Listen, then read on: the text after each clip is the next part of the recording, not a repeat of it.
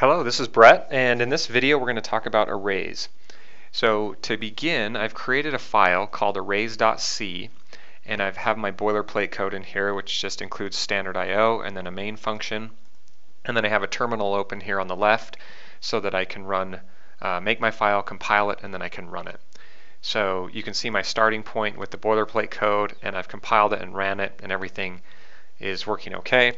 So you can get, we've done this a lot in the previous lessons, so get to this point and then we'll jump into learning about arrays.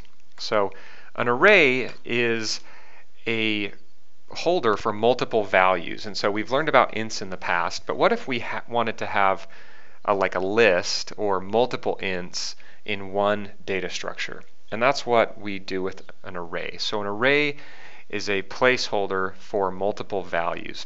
So I can initialize an array by typing in first the type of array, which is int, and then I'll call it numbers. And then I'll say in the array there's going to be 4 slots, and then I'll initialize those slots with all zeros. Now to show you what this is doing, let's print out the value, right? So we type in printf, and then we'll say numbers, and there's going to be 4 numbers that are stored in that array, so we'll put in our placeholder for those 4 digits here, and then we'll give it a new line character. And then to access the array, we type numbers, and the first slot is the 0 slot. The second slot would be the 1 slot. The third slot is 2, and then the fourth slot is 3. So this takes a little bit of getting used to because arrays are indexed by 0. So the first placement in the array is not 1, but it is 0. So if we save this, we make and we run it, we can see that what it's printed out is 0, 0, 0, 0, because in our array, in this list that we have, if you will, this grouping, we have 4 slots, 4 buckets, and we've put 0 into each of them. So now if we were to put in here 0, 1, 2, 3, and give it 4 numbers, and then we run that again, you'll see that the numbers it prints out is 0, 1, 2, and 3. And this correlates with, so number 0, again the 0 position is this 0 value, the 1 position is this 1 value, the second position is the 2 value, and the third is the 3 value. So that doesn't become confusing, let's put in some other numbers. So let's put in 100, 200, 300, 400. We save that, and we run it, and we see that the numbers are 100, 200, 300, 400. So all this is saying is this array can store multiple value types. Now, let's go on and play around with this so we can get used to seeing it and using it. So let's set up some more numbers. So let's say we print out 100, 200, 300, 400. Now we want to change the values. So in numbers array, in slot 0, we want to change the value from 100, and we're going to assign it the value of 5. So we can save that. And now if we copy this code up here to print our numbers out, I'll just copy and paste that. So it's doing the same thing where there's 4 number slots, and then we call each of those number slots and print them out. Save that. We'll see that the first time here on the left we have 100, 200, 300, 400, but we've reassigned the value in the 0 position, or the first slot, to 5. And so that's why the next time we run and see the values in our array, it's 5 because that got reassigned, and then we have 200, 300, 400. So that gives you somewhat of an idea of what an array is. Now there's different types of arrays that you can use, just like we've learned about different types. So the data stored in this an array is the type of int, but we could also do the same thing with char. So if we said char name and we did something similar 4, and instead of giving it a integer, we gave it some kind of we gave it a character and then saved it. Now we're going to have this array, or these 4 slots that can hold characters in them. So if we were to do a printf and we were to go print the values in there, we could say, let's call this name each, and then give it the sign for the character.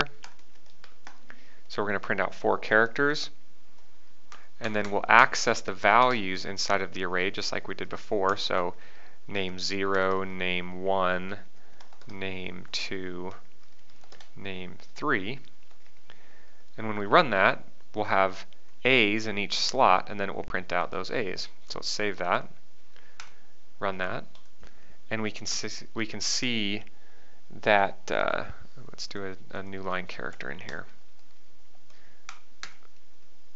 A little typo there I missed, so I needed a new line character, but I put a % in. So we'll save that, run it, and now we can say this has the name each A. So if we were to come in and let's put a B in here for that character, and then we'll run that. You can see now we have A and B,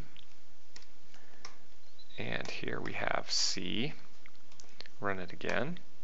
So we have A, B, C, and then we'll put in D, and run it again. So you can see each time we added those characters in, it adds a value in there. So we have the first time we had an A, the second time we have AB, the third time we have ABC, and the fourth time we have ABCD. So again, this array is holding, there's 4 slots, so 1, 2, 3, 4, but they're indexed at 0. I keep repeating that, but that's probably one of the most difficult things to remember, is that they're indexed by 0.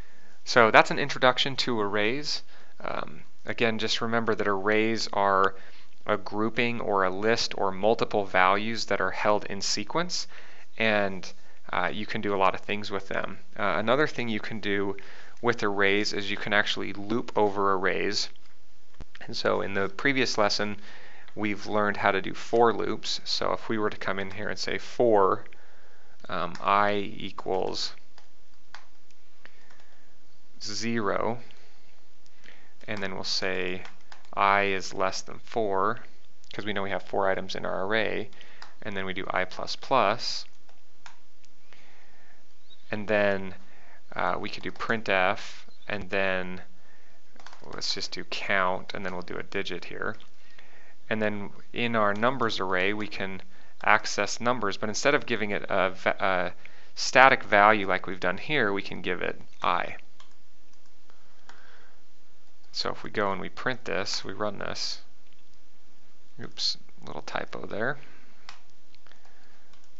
Let's try to make that again and see. Oop, and I didn't declare I. It's because I'm going through this a little bit fast. So we've got to say int I and printf.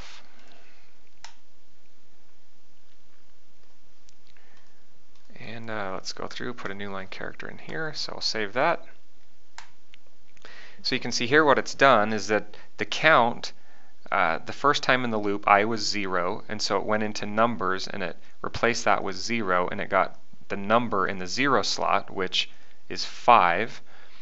And then the next time in the loop, it increased, and so I was 1, and so when it accessed the array, in place of I here, it used the number 1, and so it went up into the 0 and then the 1 slot here, which was 200. And that's why down here in the bottom left it printed out 200. And then in the next loop, I was 3, and so it went to the, or I was 2, sorry, so it went 0, 1, 2, and that's where we get 300 from. And then next time it was, I was 3, and so it went into 0, 1, 2, 3 slot, and it got 400. So that's how we get this looping mechanism, and so it looped through each item in the array and printed out the account. So that gives you an introduction to arrays. Hopefully that serves as a good precursor to what you'll get into. Now these arrays are used a lot in programming, so continue to study them and do the homework, and we'll revisit them at a later point as well. Thank you.